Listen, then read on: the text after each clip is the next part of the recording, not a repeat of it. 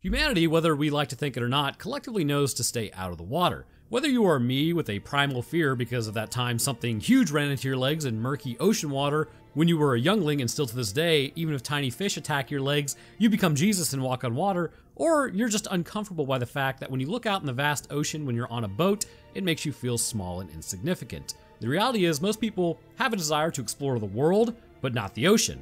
And why is that? Well, because the ocean is obviously a horrible place. Deep within the peaks and valleys located miles underneath the water, horrific animals exist and eat each other all day, every day, feeling in the darkness and then dragging things to their doom in the pitch black. What was the figure I read one time? Like every 15 minutes a sperm whale is actively engaged in battle with a colossal squid? Yeah, no thanks. But as humanity has probed the depths, or at least some of us have, who are like absolutely psychotic or worse, a marine biologist, we have begun to find strange creatures we only assumed were legends. Humanity has long told stories of creatures out in the open ocean, monsters that would attack and sink ships regularly where man was forced to engage in battle with an unknown beast. The one that regularly comes to mind is going to be the Kraken. What's interesting about the Kraken is we assumed it to just be complete nonsense, or at least it was complete nonsense by those on land, but people who actually went out there would come back with damage to their ships, occasionally speaking of giant tentacles that wrapped around their vessel. We know now, this is actually real. As made mention already, the colossal squid was known to attack human vessels and still does, we just have bigger ships. If you were in the wrong place at the wrong time, and if your boat was small enough, it's highly likely that you were never heard from again. But this segues perfectly into today's episode, actually. In the events of Deep Rising, and the movie is called Deep Rising, I've had a bunch of people ask like, well, what's your movie called? Like, I always mention it by name in the intro. A cruise ship would be besieged by a creature that is absolutely massive. A team of mercenaries would be forced to contend with the issue as it conflicted with their mission there. So in today's episode, let's discuss how this actually isn't that too far-fetched of an idea, how this creature operates so intelligently, and what is the neurology behind its ability to do so. But first, this episode is sponsored by Factor. Are you ready to have over 35 different options concerning your meals and 55 nutrition-packed add-ons bolstering your meat suit that is not only never frozen and it's also delicious, but is super easy to reheat and eat? If you are, then look no further than today's sponsor. Factor is a meal delivery service that I've used for about 2 years now, and personally, I think it's amazing. Picking the meals you want, like keto, calorie smart, vegan, or veggie, or if you're me, then the protein plus option is pretty much what I go with. Factor is a fantastic way to kind of help you stay healthy and in a tasty way. Not only that, but let's be real here. People like to go out and eat a lot because it's kind of the convenience of it, but with Factor, it's actually less expensive than takeout, and every meal is dietitian approved and actually has, you know, like the nutrients your body needs. I personally have been able to smash health goal after health goal by getting my diet in order, which has been incredibly helpful as of late. These meals keep my fridge well stocked, and basically they are my dinners every night. So if you're ready to reach your own personal goals, or maybe just start eating a little healthier, then by heading to factor75.com or clicking the link in the description and using code Roanoke50, you can get 50% off your first Factor box and free wellness shots for life. 2 free wellness shots from 3 available flavors for every order while you are an active subscriber. All right, let's get back to it. We kick off our story deep below the South China Sea. As we all know, this area of the planet has exceptionally deep trenches that could swallow Mount Everest like it was nothing. Just like your mom. And as we all know, there is something contained within. An unspeakable horror, if you will. Like that one guy who said the anglerfish stick was getting annoying. This isn't a shtick. This is real life. I've just never had an outlet where I could actually espouse my disdain for those things. Oh, and there's like a giant monster down there or something. Moving on. So at this point in the 90s, James Cameron hadn't made his maiden voyage, and thankfully not the Ocean Gate vehicle, to the bottom of the trench. So we actually got to see what was down there because he did that. It's dark, and there's a lot of creepy animals. Thanks for watching. And in these waters, vehicles tend to vanish without a trace, never to be seen again, which is also true. The ocean be a harsh mistress. Which, considering all the people that go missing, you also have to ask yourself, what is your acceptable ratio of decomposing meat suits to water molecules that you find acceptable to swim in? As something swims in the depths, we can hear it growling and screeching. I can, you can't, because there's no sound on this. This is my literal nightmare. Why did someone request that I watch this? I am never listening to you guys again. We then see a small dinghy making its way through apparently stormy conditions, but the water is like glass. Alright, then seems pretty legit. As a stagehand sprays a windshield with a hose, we see my ideal girlfriend on the outside of the boat with the captain inside. Losing a game of solitaire, I didn't even know that was possible. I've just never been bored enough to play. He then smacks the radar and yells down to his mechanic Joey. As Leela comes in, Team leader comes up from the bottom of the ship asking if they are on schedule. The captain remarks how they're in the middle of nowhere, heading to the middle of nowhere. Already, the teams do not like one another because mercenaries have no personality traits apart from being a tough guy, testosterone, and the crewmates who are already on the boat are just normal people. Also, I'm legally obligated to say that was a joke about the mercenaries because I don't want them coming after me. Although, let's be real here, I'm not important enough for that. So continuing their trek across calm waters in a massive storm because for some reason no wind has been kicked up in the process, we move over to a dated cruise liner. At the time though, it was probably pretty lit. But have you seen the icon of the seas that like Royal Caribbean has? Like good lord man, let's just create a floating continent already. Inside, everyone is pretty jazzed, which, ooh, this must be a fancy cruise line. See, I stick to the booze cruises with Colombian women in lawn chairs. Experience shows, that's the way to go. As the party continues, the creator of the Argonautica gives a speech about how this is the largest and best cruise ship, and how I dress better, look more handsome, pull more than you ever could. Oh, and then something about like people's dreams coming true on a cruise ship. If dreams involve intestinal bacteria running rampant and loose women, then boy do I have a dream for you. One woman, Trillian, in red, begins making her way through, running into the captain before pickpocketing him and stealing his key card. Her whole plan is to break in the lockboxes in the secure area. But while she's outside, she hears screeching in the distance, which I'm not sure if you've ever been on a cruise, but I'm sorry, you cannot see more than a few dozen feet off the ship. It is literally pitch black out there. And if you let it get into your head too much, you'll freak yourself out. Back on the dinghy, Team Testosterone are talking. So you have Mr. Obsesses Over Women, Mr. Swolger, Mr. Slickback Hair, Guy from Australia, and Irishman. The gang's all here. So Australian then pulls a force multiplier on like Lady Killer here, and yeah, that seems like a measured response.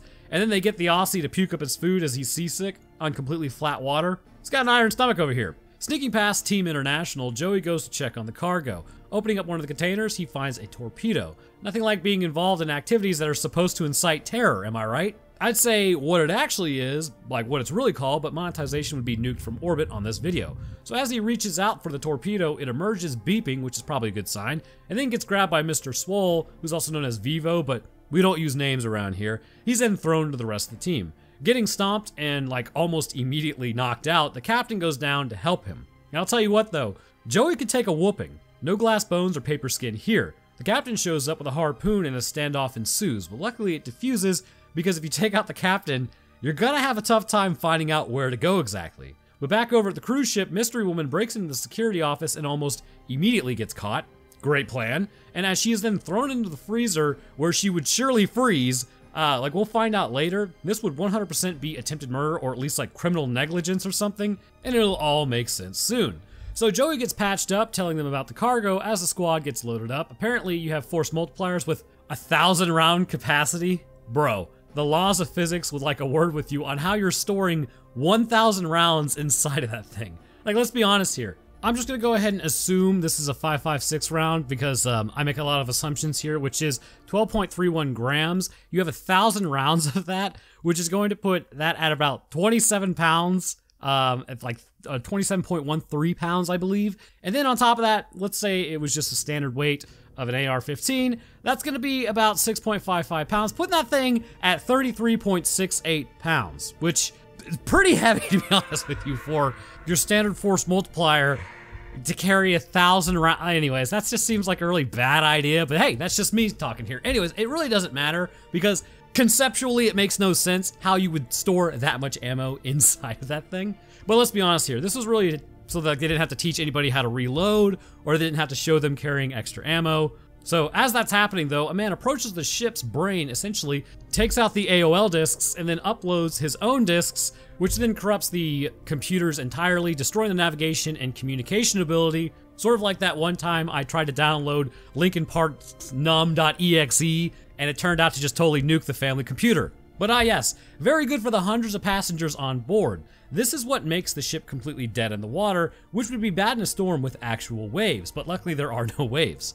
So as they discuss what they're going to do, one of the men calls out saying something is directly beneath them and rising fast. From the deep rising perhaps. Anyways, hitting the ship, everyone then starts falling over the safety railing. Not very safe at all. That really did a lot to prevent any of that, as everyone starts running somewhere. Mystery Woman then gets knocked out by a box of cabbages as panic ensues. One woman then runs to the bathroom and hears something all around her as the metal begins buckling, as then she's grabbed and pulled through the toilet. Not a great way to go. As the dinghy continues to approach, Team International attaches a torpedo launcher to the front. As the sonar pings, the captain then spots something. Looking out, well, it's a random speedboat. They then run into it, completely frying their engines and ripping the hull apart. While that crap's going on, Lilo then spots a cruise ship in the distance. Taking the binoculars after trying to make another move because Joey knows what's up, he zooms in and sees it more clearly. It looks totally fine, but we will come to find out it's not actually fine. Upon that being said, the team look at one another because that's apparently what they are doing out there in the first place. So the team then turns on the crewmen, of course, as they take over and head towards the cruise ship. It's mutiny. Guess the philosophy of if the money is there, we don't care is probably not the best way to live your life. So as they discuss why it's not moving, they head in with Finnegan and Joey as the rest of the team is also with them, leaving behind Layla and Billy to man the dinghy. Ascending to the side, they come through in the sponsored by Sea-Doo section. Moving through, absolutely nobody is to be found. They assume everyone is in the atrium of the ship, which, I mean, what are the odds of like every single passenger being in the atrium? Nobody was headed back to their room. Nobody met up with a woman and was going to a quieter part of the ship. Nobody was falling out after eating the buffet, absolutely obtaining beach body status through the aforementioned intestinal bacteria and had to sprint to the bathroom. Highly doubtful. So as they continue walking through, it is painfully obvious and becoming clear that really nobody's here, which might be a little unnerving. Finding some blood but no bodies, this concerns the group. As an elevator comes up, all they find is more blood. Continuing to search for anyone, all the lifeboats are there as well, basically indicating that nobody got off the ship. Moving through, they continue sweeping the area, but it looks like post-evac.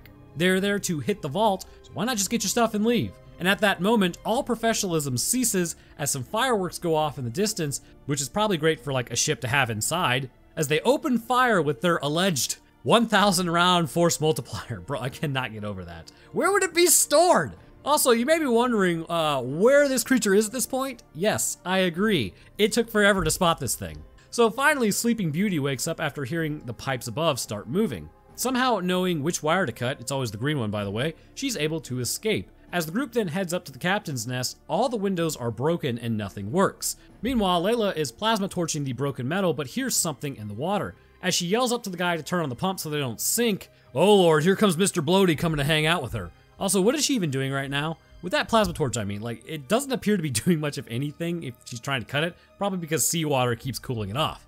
Looking at the body, she's distracted as she's then grabbed and pulled through the hole in the ship, which is pretty tragic. Meanwhile, down in the machine shop, Joey remarks as something smells bad and then gets slapped for it. As Aussie Extraordinaire goes to look around, he sees something in the pipes move. The Aussie continues looking, but hearing nothing and seeing nothing, he decides to just drink some seawater, which is great for his kidneys. As then he threatens whatever is out there and then starts freaking out before spotting something in the water. It ends up grabbing him and spraying him all over the area. T-Ray is no more. I guess you could say he was pulled down under. Why you boring me? I'm right. So Lady Killer starts freaking out, accusing them, which, I mean, that's just an absolute buffoon move.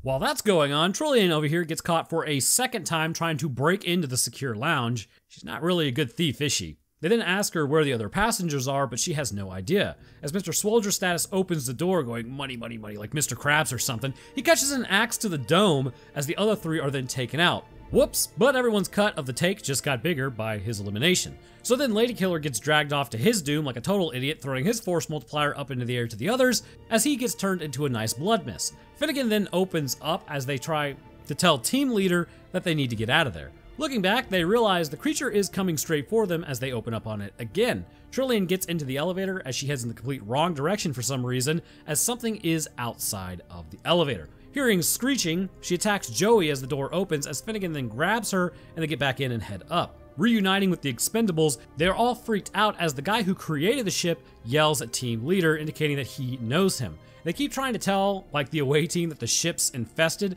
but for some reason, no matter how many times it's said, like, the mercenaries just cannot grasp the concept. They just keep blaming everybody else. So the elevator is now dropped by the creature as they head down, way down, all the way down. If you got that reference, it was an obscure one. Good on you. So then they burst out of the elevator and find a nice hallway of blood. How wonderful. That and a ton of desiccated skeletons. And for the fourth time, Finnegan tries to grab a force multiplier but gets stopped. That is just before the hallway at like the end starts deforming, and it's kind of becoming a all hands on deck sort of scenario. Nothing unites man quite like the fear of everyone's collective end. It's our sort of thing. Like, It is what it is. So as they stay quiet, the warping of the metal stops, but stepping on a meaty skull, they all yell as the creature begins trying to break into the hallway once more. Back on the dinghy, Billy heads downstairs to try his luck with Layla.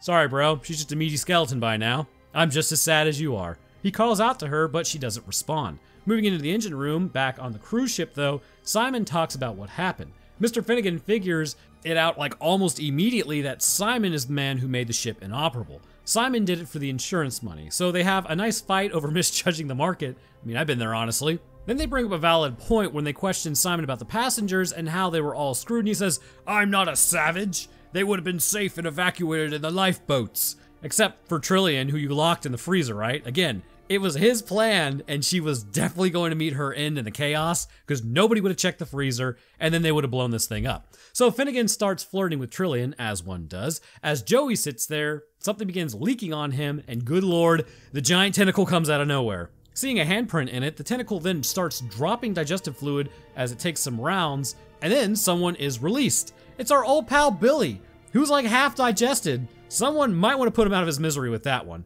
His Broca's area is definitely destroyed. As you can see, his brain, and he can't speak, although I don't think my brain would really be operating and producing words in any capacity if I look like that. But as they open up on the tentacle, nobody decides to help Billy, and they just kind of all run away. Like, it just one round probably would have helped the dude. So first things first, finally we actually see a part of this creature. I know this movie took forever to actually show us. It was the 90s and there was a lot of filler. So let's begin with the actual name. First and foremost, this creature is affectionately known as Octolus, oct meaning 8. You might be tempted to think that this is a squid of sorts, but squids have 8 arms and 2 tentacles. The largest squids, the colossal squid, is around 60 feet, whereas the largest octopus is around 16 feet. So to understand Octolus, we need to understand some behavioral patterns which delineates the species. Squids are constantly traveling. Essentially, they migrate continuously until they drop or are eaten by a sperm whale. They can also travel in schools and prefer the company of one another. Octopus, which actually, believe it or not, everybody always says octopi. That is not correct, and octopuses is not correct either. Octopus is the plural form. It's sort of like a moose and then moose, right? That's how you make it plural. But they are solitary creatures for the most part. They will pick one area to live in and will continue to exist there on a more permanent basis. Along with this, they will sometimes choose dens in which to reside in. Given what we will see in this specific area and like how many ships have gone down, this would imply that this is most definitely an octopus over a squid, given its propensity to stay in one location and have hunting grounds specifically. So with this, we can now assume a few things about this creature. First, it likely only has 8 arms, so to speak. However, much like other octopus, not only is this creature itself highly intelligent, which means if man ever goes missing, the next creature to replace us is definitely an octopus, but the arms themselves can operate with semi-independence. Which, when we see more examples of how the arms seek and consume, we will get into the neurology of that when we get to that point. So Finnegan then runs back to Trillian, as they are now trauma bonded, guaranteed to last a few weeks. But after that flames out, it kind of goes just as bad as it started.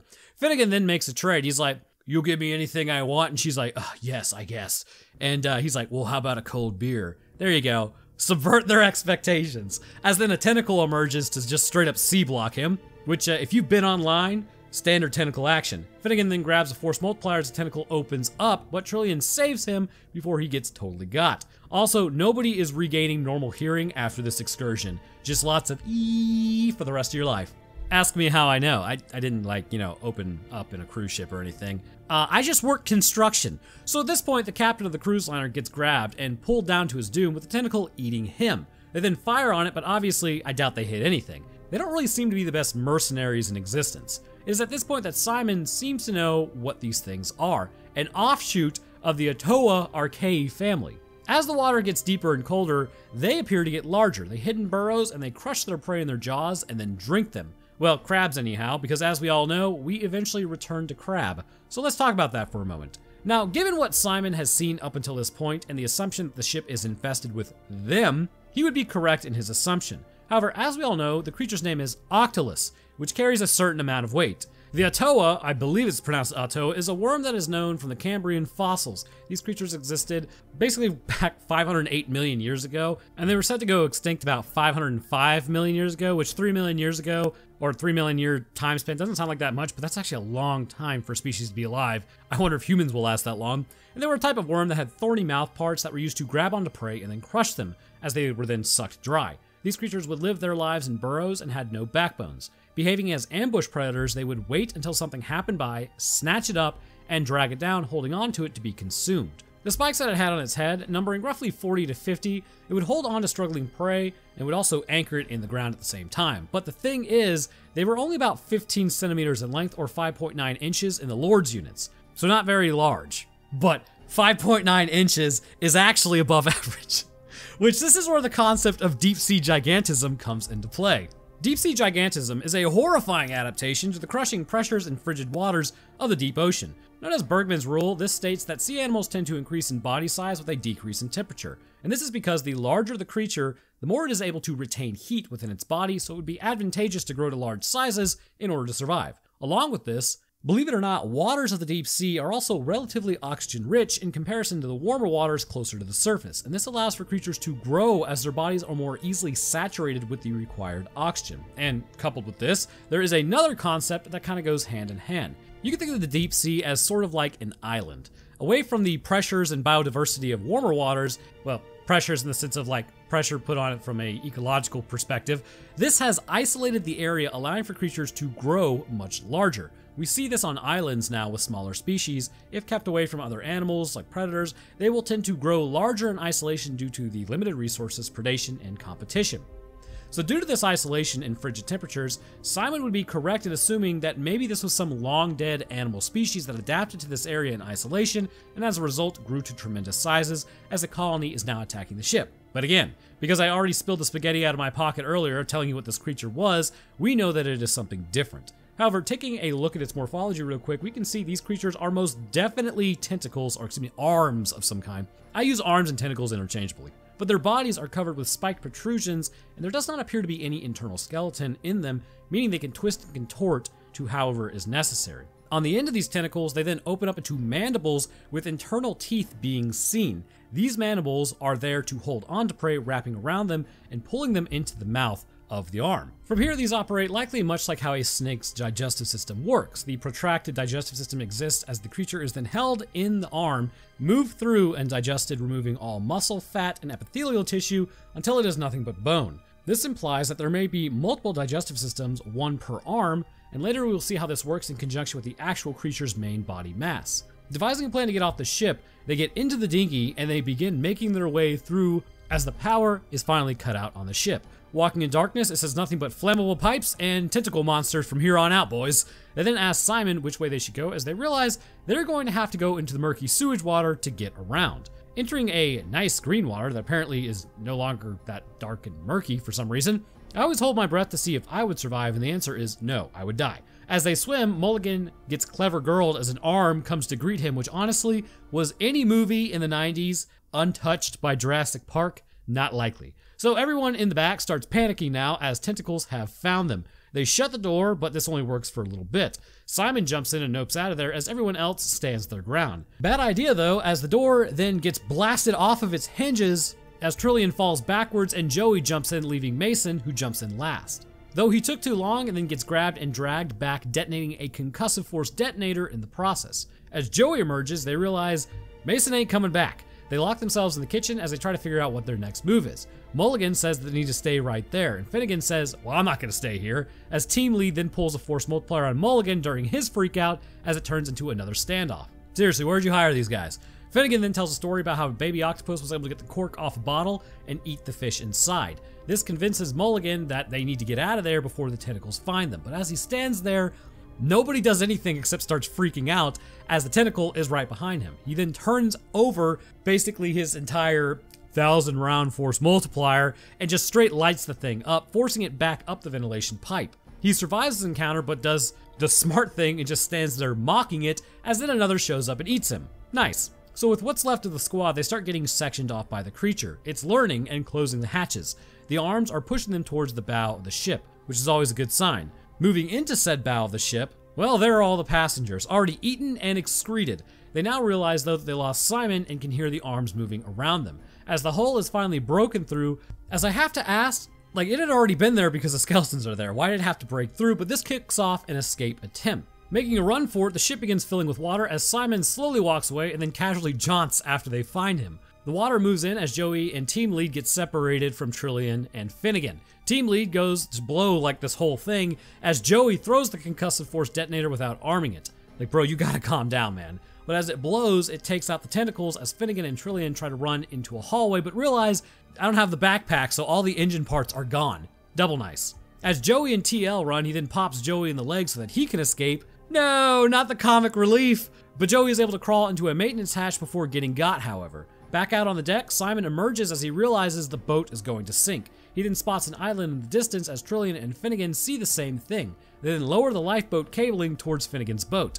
Meanwhile, Joey hasn't bled out yet. Good on him. I guess a pop lethal artery didn't take a hit. He then emerges in the atrium as he finds a handheld, but then gets grabbed by Team Lead. Looking at him, well, he's getting half-eaten. He then hands him the pistol to take himself out, as instead he fires a shot at Joey but misses. When he goes to use it a second time, it's empty. Nice going there, bro. He is then succinctly eaten. Down on the dinghy, apparently the ship was sunk way more than imagined because it's now at dinghy level, with the door that they had to climb into last time being basically right at the waterline. Nightmare fuel. As Trillian goes in to find a key, Finnegan checks the torpedoes. Joey makes his way onto the dinghy as Finnegan is forced to tell him he lost the parts. Joey then asks about Layla, about how, is she donezo? And Joey's basically told, yeah, sorry about your girlfriend, bro. Joey handles it pretty well, though, to be honest.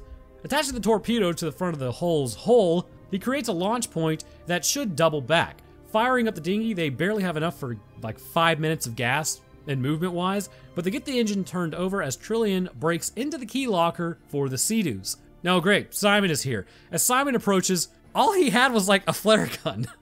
Finnegan heads in to help her. It's like, just give Simon a swirly or something. He's just a big nerd. So as Finnegan walks through, Trillian gets caught by Simon as Finnegan misses every single shot, but apparently he wasn't trying to take him out. Just run him off.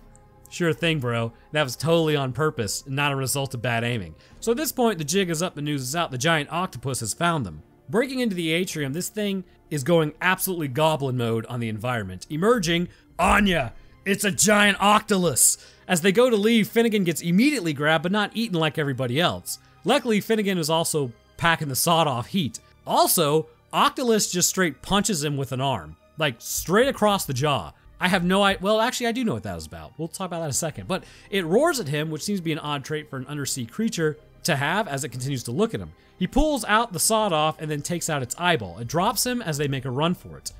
So now that we have actually seen this thing, we can finally talk about the neurology because octopus are actually quite complex, more complex than you might imagine. So as we all know, the arms of an octopus are quite insane concerning their ability to move and figure out puzzles.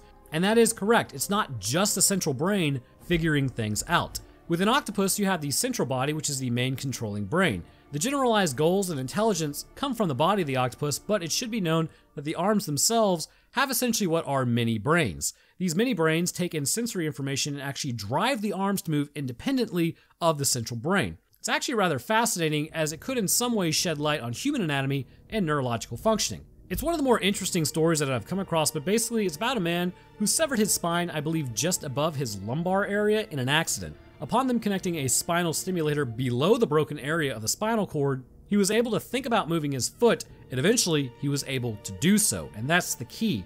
Being told to think about moving your foot, in theory, the brain shouldn't have been able to communicate. So where does that leave him? It seems to imply we also think with our spinal cord, which is a collection of nerves which honestly makes perfect sense. Why would all thought cease just past the brainstem? It appears as though the spinal cord is more than just a bridge conveying orders to the body. And we also see this in the spinal arc as well, or as they are known, reflexes. Like when you burn your hand, you pull your hand away before the pain is even felt. Why is that? Because as the signal travels through sensory neurons to the spinal cord, your spinal cord realizes you are being damaged. This in turn will give the order to pull away without the brain's input, as it would take way too long and more damage could be incurred. The octopus arms work very similarly, but on a greater scale. The arms will feel around and work out what's happening. Multiple neurons, known as nerve rings, exist. One main nerve ring connects all the nerves that branch out from the brain into the body of the octopus to coordinate information coming from the arms, as the nerves create a connection with an arm that is actually 2 arms away. This crisscross pattern in communication allows for collective nerves to move arms independently of the central brain. We humans actually may have a form of this, which most people will find horrifying. It's known as alien limb syndrome. Essentially, the hand will begin behaving independently to what a person wants, and they'll basically lose control. What's even more strange is the limb will engage in complex goal-oriented activities without the person wanting it to do that, like slapping you in the face, for instance, which is kind of horrifying. But again, if you view it from the lens of your spinal cord definitely is thinking, maybe a little less horrifying. But anyhow, with Octolus, this perfectly explains its own movement except taking it up a notch. The limbs it possesses would clearly be behaving and operating on many brains, much like a normal octopus, but with a new added adaptation, potentially because of the environment it exists in. The central body possesses a mouth for it to eat, with the arms also possessing a mouth. You may be asking why. Well, think about it. With a mouth that large, it would be advantageous for the main body to consume large prey at once, such as like sharks, whales, or colossal squid, or possibly even megalodons, depending on how long that creature has been alive.